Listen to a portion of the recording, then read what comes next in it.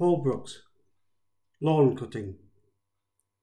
Life likes our lawn to be cut in straight lines. A mute boy next door in fascination keenly watches the geometric times I reach the edge, marks the delineation. He has a toy lawnmower of his own. Sometimes his mam kindly allows him grip her hands on their mower, grass mown by both, her feet follow his as they strip the wildness out of their lawn. His toy won't cut grass, but safely glides over its length. So he stamps and bawls when his world don't conform to his straight lines, because it's bent.